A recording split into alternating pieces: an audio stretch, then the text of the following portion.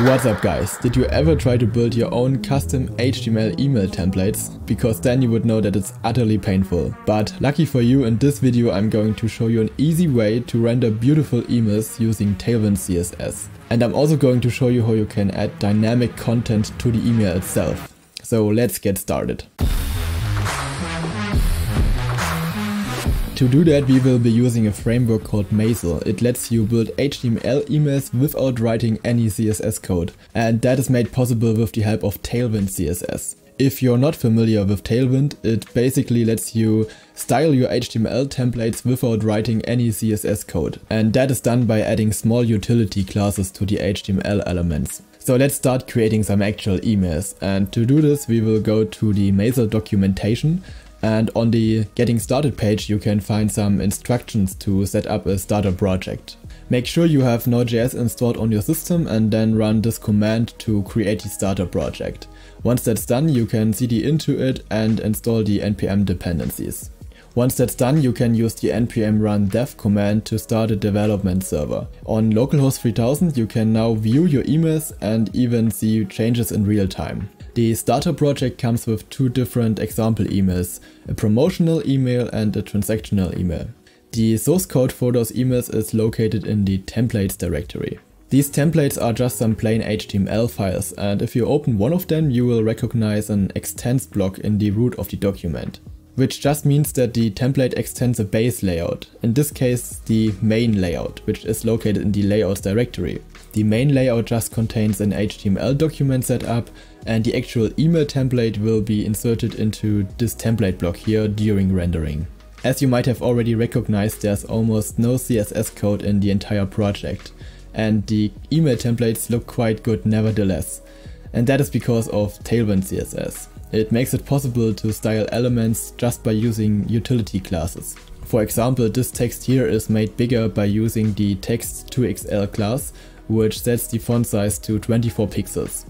And likewise you can add any other CSS property to the HTML elements by using similar utility classes. Be aware that not all CSS properties are supported by all email clients. So there's a nice tool called caniemail.com where you can check out which CSS properties are supported by which email client. Tailwind CSS can also be customized by using the tailwind.config file in the root of the project.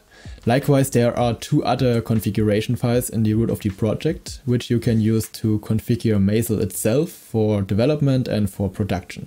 Hence, using npm run dev will use the development configuration, and using npm run build will use the production configuration to render your emails into a static HTML file.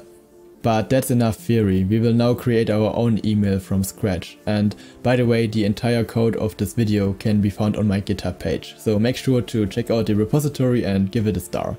I've just created an empty HTML file inside the templates directory, and at first we will extend the main layout, and this can be done by adding the extends block with the source tag. The actual template that will be inserted inside the layout has to be included in this template block here, where we will add a table that wraps the entire email and then another table which just wraps the content in the center. From there we will put our content into consecutive table rows, and the first row is just a simple header which says Maizzle, and we want this header to be centered, and thus we will add the text center class. We also add some padding and margin, and we will make this text a little bit bigger and bold, and also add a color to it. The next row will hold the message to the user, and it has a title which is a little bit bigger than the rest of the text, and then the actual text message itself. At the bottom we will also use an anchor tag to add a custom button. That way when the user clicks on the button he will be redirected to this URL here. Lastly, we will add a small footer below the actual content card.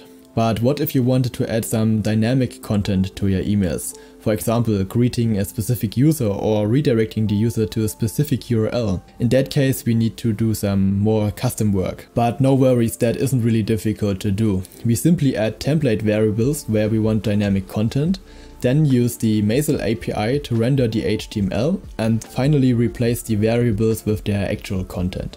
All of this will be done using a simple Node.js script, so go ahead and create a server.typescript file, and at first we will load the HTML template into a string using fspromises.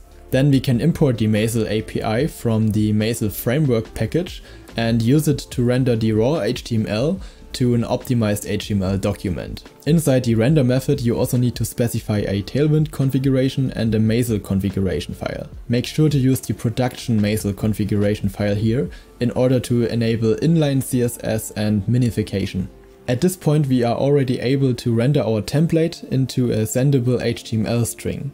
But we also want to add dynamic content to our email, and this can be done by using template variables. For example, if we want to greet a specific user here in this text block, then we can add a template variable, for example called name, and put it into curly braces. We also need to prefix the curly braces with an to tell Maizzle to ignore this template variable internally. Hence, after rendering, Maizzle will just remove the and leave the curly braces as they are. Which means that the curly braces are still included in the rendered HTML. That way we can use a custom templating engine to replace the template variables with their actual content. In our case we will simply use the mustache-npm package to replace the template variables by calling the render method. And there we have our final HTML document that we can send out to our users. But for convenience I will also add a small express server to our script in order to preview the HTML emails with their dynamic contents. The template variables will simply be read from the query params of the URL. That way we can easily add some dynamic content and see it rendered live in our browser. Lastly, I also want to add a second endpoint for actually sending emails out, and this will work exactly like the first endpoint, but instead of previewing the email inside a browser, we will send the email to the user. This will be done using MailJet. It has a simple Node.js API for sending emails, which can be installed with the help of the Node MailJet package. And to use it, you simply have to create a MailJet object with your public and private key, and then you can already send an email like this. Now we can easily try to send out some emails by opening this URL with the email in the request parameters and the dynamic content inside the query parameters. I've just sent out this email to 3 different email clients of mine, and as you can see here it works just fine on all of them. We also have the dynamic content inside the email, in this case my name, and clicking the button also redirects to the correct URL. And that's basically everything you need to know about rendering and sending beautiful emails easily. But as a quick side note, Maizzle doesn't guarantee compatibility with all email clients, so you still need to figure out which email clients support which CSS properties, and as I've said, you can use the caniemail.com website for that purpose. But it's nevertheless a good practice to send out some emails to yourself before sending them to your actual user base. If you want to use Maizzle yourself, then I would highly recommend checking out some of their starter projects. And if this video helped you, then consider sending me some anonymous cryptocurrencies. Or at least like this video and subscribe to my channel. By the way, you can also find all of my videos on other platforms like Rumble or Odyssey if you prefer to watch them there. Also make sure to start the GitHub repository for this video, link is down below in the description. And with that said, thank you so much for watching and have a great time.